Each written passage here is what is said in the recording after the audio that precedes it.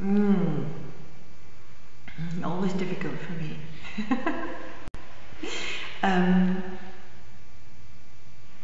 I think I'm probably naturally not monogamous, if that's the right word. Yeah, not one person. But I'm learning slowly. Fidelity. You're right. It is the same as truthfulness, because I do find it very hard to be really truthful in a relationship, and really truthful. It's a great joy to be really truthful.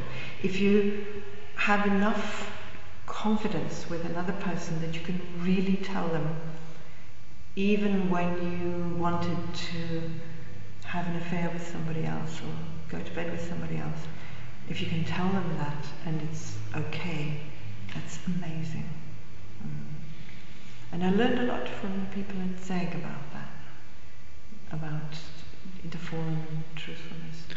Is it important to get that aim to be, what is it, faithful?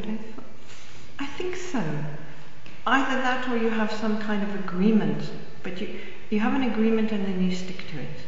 The agreement might be an open relationship. I think that has difficulties, but it's possible. But just that you have an agreement and you stick to it. And if the agreement is fidelity, one partner, then you stick to that. And I think that's the key to relationship. The other key to relationship is truth, because truth is very erotic, I find.